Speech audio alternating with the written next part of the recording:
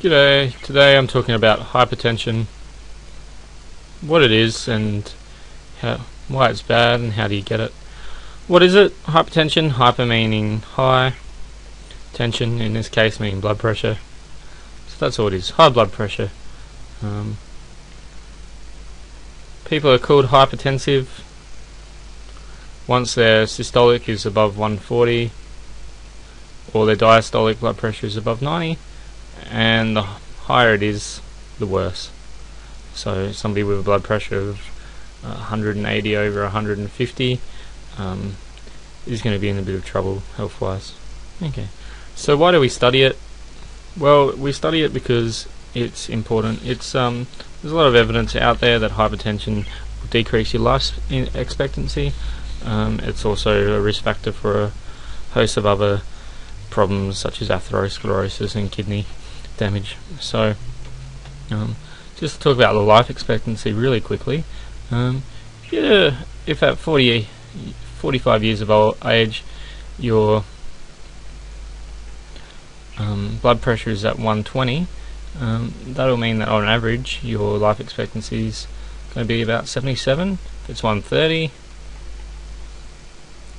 over 90, then you're looking at 74, or 140 over 95, you're looking at 71, and if you're 150 at 45, 150 over 100 at 45, your life expectancy on average is, in this one study, is only 65 years old. So we can see here why hypertension is something you want to avoid and definitely treat. Okay. So there's two types of hypertension. We have essential, also known as primary, and we have secondary.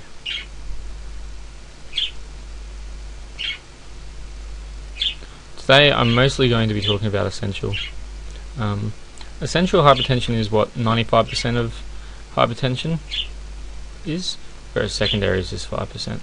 So we can see that clinically essential hypertension is much more important. Doesn't mean secondary hypertension isn't important, but not many people have it.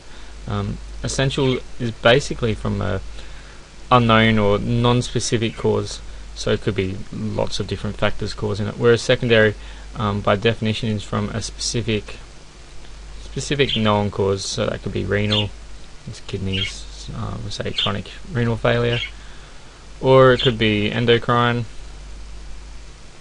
so some sort of hormonal problem, or a lot of other things. Okay, so let's talk about essential. There's risk factors for having essential. The big ones that you can change: diabetes type 2. Well, they're modifiable in the sense that you can avoid them. Lifestyle, so that's if you're inactive. Obesity, specifically central,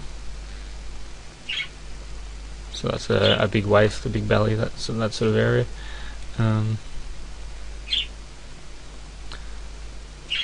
Smoking. Okay, and so that's the ones that you can change, which is usually the focus of and drinking. That's drinking alcohol, including binge drinking.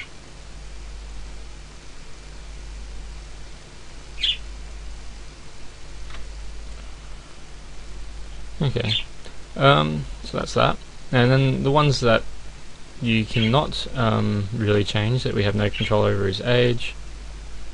Hypertension increases with age, and genetics. So if you have a family history, so that's the big ones there. There's other things, that smaller kind of things that people talk about that there isn't as much evidence for, that I know of, and that's high salt diet,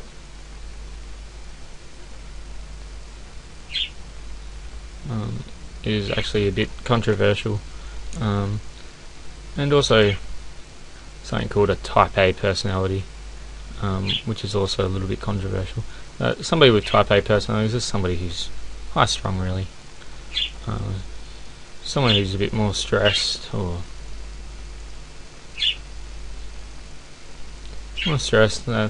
and that's probably the reason why that causes increased sympathetic nervous activity. Okay, so that's the risk factors, if you can read that. Alright, now what's the cause or the mechanisms? There's three main mechanisms for hypertension. The big one is inappropriate sympathetic activity. Appropriate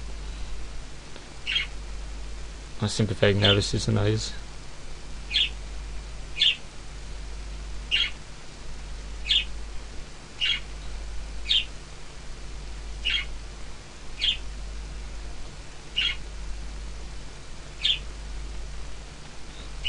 Yep. And what that does is that it increases your cardiac output.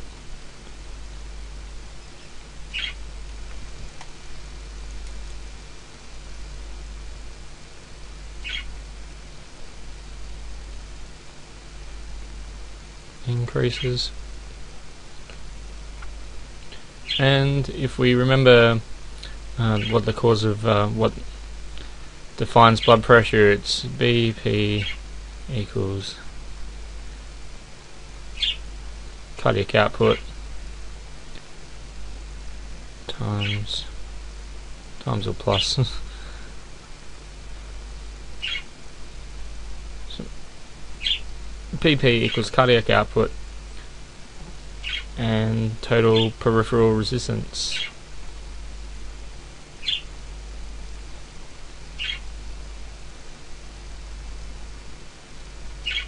There we go. So if we increase the cardiac output, we increase the blood pressure. So that's a big thing, sympathetic nervous system activity. And what's another one? The other mechanism is endothelial dysfunction.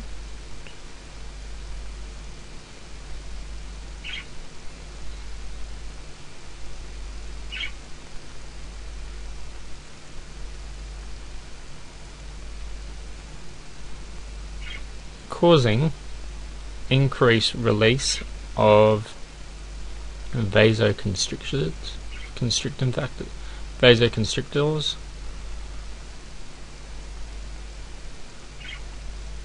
such as endothelin.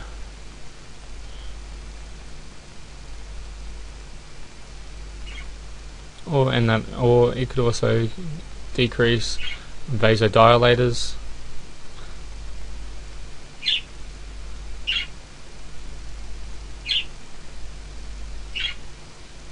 such as nitric oxide,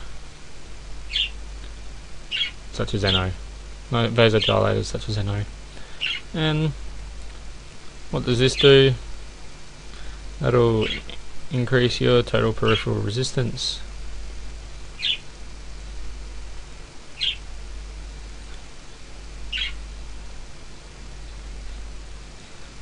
And what's the other one?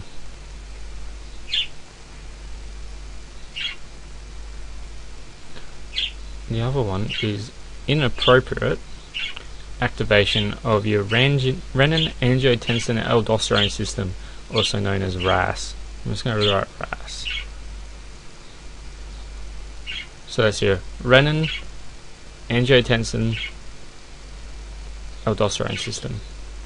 So when RAS is activated, you're going to get more angiotensin 2.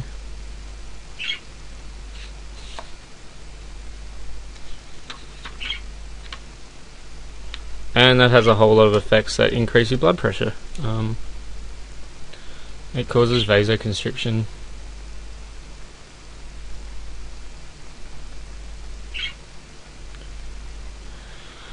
And it also causes decreased urine output.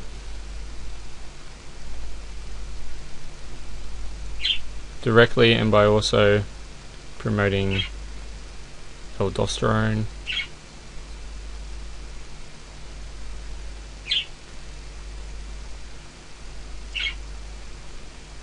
So that's your decreased urine output there. Equals increased blood volume, increasing total peripheral resistance. So we can see there. Okay, so they're the mechanisms. Now just quickly to relate this back to our earlier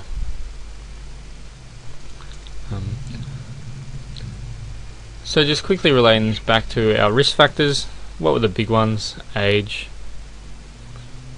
So where does that fit in? Well, I'd probably say increases endothelial dysfunction and your RAS. I'm not sure if it increases your nervous system activity or not. Then we have obesity. Change that colour a bit. So what does obesity do? So obesity can cause diabetes and generally insulin resistance.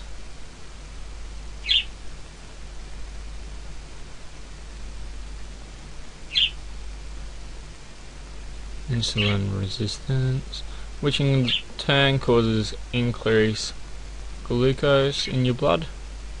Now this increased glucose actually has effects on the nervous system, which in turn can also affect the RAS there, and it can also promote RAS automatically. So that's how obesity works there. Alcohol, that it can affect your angiotensin system. You can imagine if all the stuff you're drinking. Smoking can cause endothelial dysfunction as well as sympathetic nervous system activity. As it's a stimulant. So that's a big one. Which other things I talk about? Genetics. Well, that's complicated and is probably all of them. Yeah. And what was our next one? I looked at. We go up here. I talked about diabetes, lifestyle, smoking, drinking, age, genetics, salt diet. So an increase in salt, you can imagine, the more salt you have, the more you pee. The more you pee, the more RAS can be activated. So it probably works largely in there. And then we talked about the type A personality, which if you remember was essentially somebody who's just quite a high strung, and that'll work in there. Stress. So that's it. That's all this mess here is the basics of what causes hypertension at a very basic level. So yeah, that's it. In my next video I'll talk about what hypertension does to your body, and then we'll look at treatment.